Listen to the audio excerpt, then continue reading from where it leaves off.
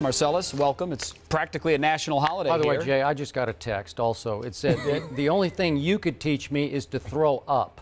That's it. Oh, really? Yeah. Coming back. Throw up. Yeah. Oh, was that supposed to hurt my feelings? Yeah. You don't understand. It doesn't, because Tim Yeah. Tebow is protecting me today. He has shielded me. Okay, he is protecting me. He You says, too shall be healed. I too Y'all shall be healed. are crazy. Marcellus, look, you get a shot. It's Tebow Free TV. Everybody can talk about Tebow except That guy right there. And I must congratulate you, Skip Bayless, on the fact that today is Tebow Free TV.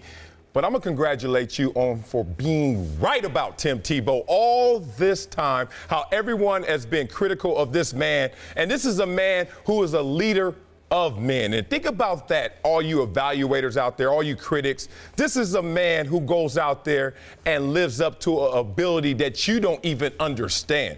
I'm about to talk to y'all right quick. To be a leader of men, you got to have a mental capacity and a mental talent that most evaluators want to bunch up and say is called intangibles. Just because you're a man that says his elbow's not too high or his pinky is wrong and it's not on the laces, don't tell me this guy can't throw, because all I see him do in critical moments in the fourth quarter is win football games. And I had an opportunity to meet the man and was thoroughly impressed by him and Mark Sanchez at an event that we had in which the throws, we both went out there and ran routes. We went out there and was throwing footballs. I saw a lot of similarities in the ability, and more than anything else, wake up, more than anything else, I saw people getting in line, and it was a longer line for Tim Tebow than it was for Mark Sanchez. So congratulations, Skip, for being right all this time. All I got to say is, thank you, Marcel. That's right. You made my day. I didn't think anybody was going to agree with I know we got producers to do the show, whatever. Damn that. Y'all going to wait. Let me tell you something. Oh, let's get it in. Let me tell you something right now. That's the most asinine stuff I've ever heard on Tim Tebow in my life. Are you kidding me? That's right. I'm going to tell you why. Because, see, once again, I wish I know the word where you could have been contaminated by Skip. I'll come up with one. But the point is this. No one ever said the boy can't play football.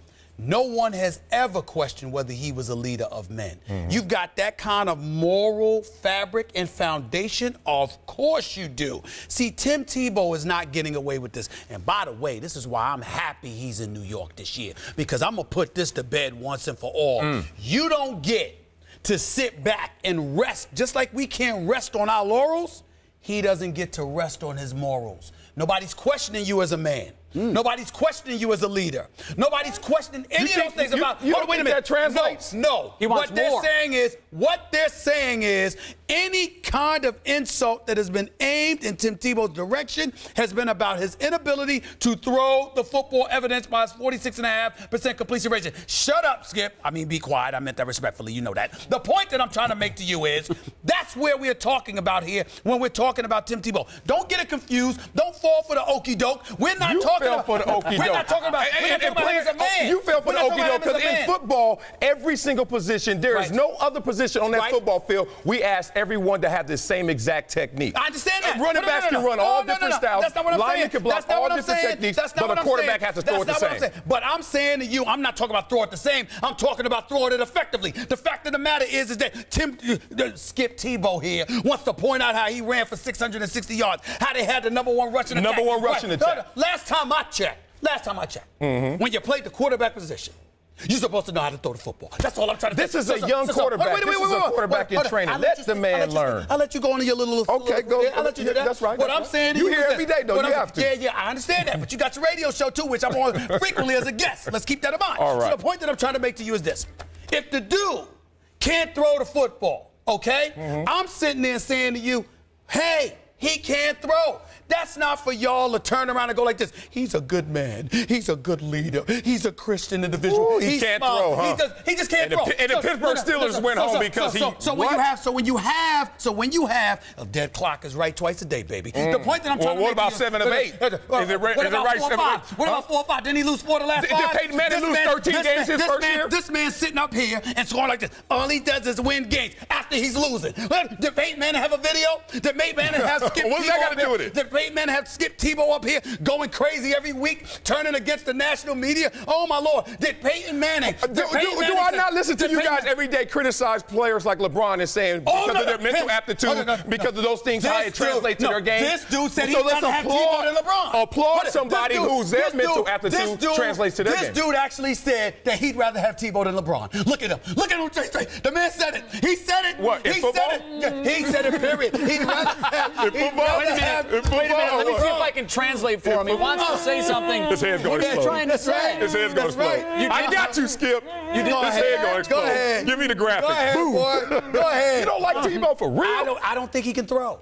And my point is, how does a pass get completed if you say that statement? Can I say one? I just want to say two quick things. You don't like how the spiral looks? Number one, he's just awful. He can't throw. That's number one. He's going to make you eat those And number words. two, what? I'm talking about what I saw. I don't know what I'm going to see. I'm talking about what I saw. If he shows me something different, how do you win playoff games in the NFL? If he shows me something, I'm trying to move on. Okay. If he shows me something different this year, I will acknowledge it. Right. I'm going by what I saw, not what I may see. Number two, and more importantly, what I resent about Tim Tebow, not about him, the person, but what I resent about the subject of Tim Tebow is that everything has to be qualified.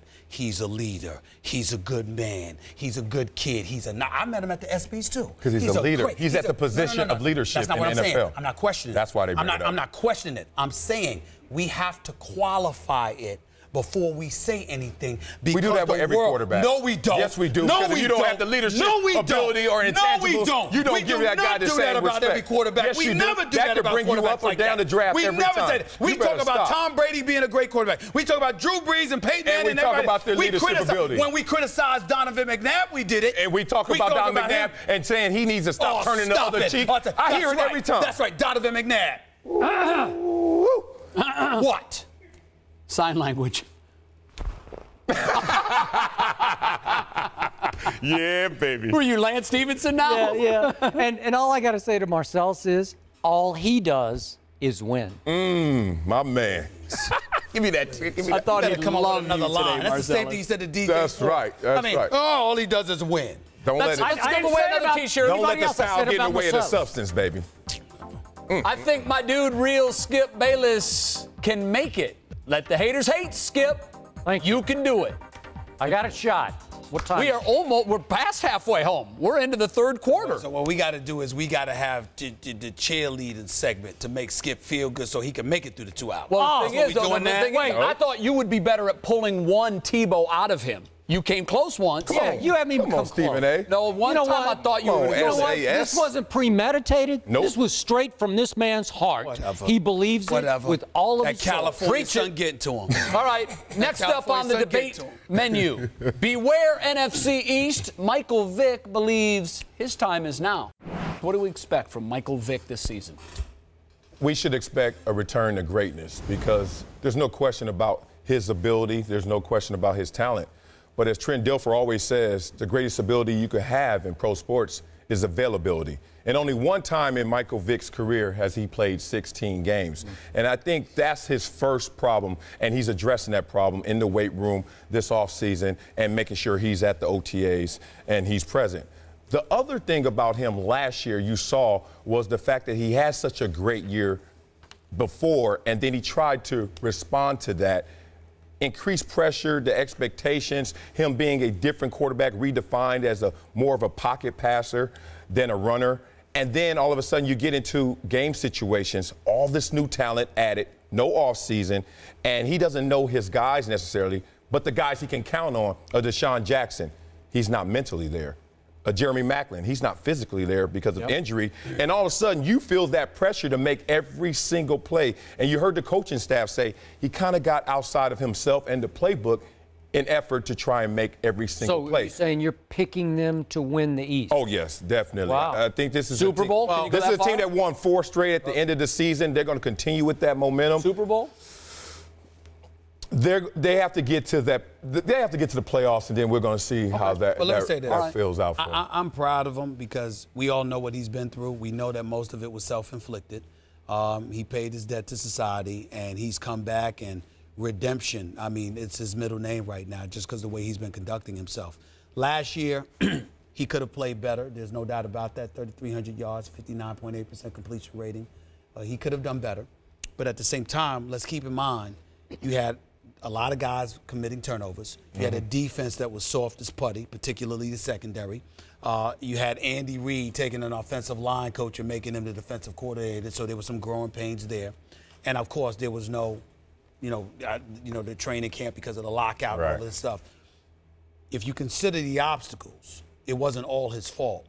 But it's good that he accepts blame and responsibility for it, because that's what a quarterback needs to do.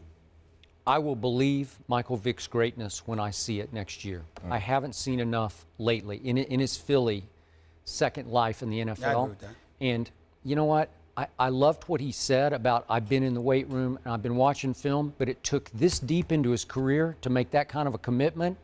That hurt me just to hear it for his sake and for his teammates' sake, because the book on him in his Atlanta days, last one in, first one to leave. So he's rededicating at this point in his career. I hope it's not too little, too late, but he's going through another identity crisis, and you brought it up. Is he that run first? Is he going to throw it? Is he a pocket guy that they tried to reinvent him as? I don't know. So I'm going to wait. They've got the talent to win the East. I don't know that they're going to have the chemistry. Only thing I would say to you, Skip, is that I'd like to see, I love it in today's, the modern day athlete. I love when I see guys owning up to the things they haven't done. Yeah. And to your point, Stephen A., 38 turnovers last year, second most in the NFL. They correct that, they will win a lot of ball games. Yeah, that was their problem last year. Yeah. Thanks for watching ESPN on YouTube. For more sports highlights and analysis, be sure to download the ESPN app. And for live streaming sports and premium content, subscribe to ESPN+.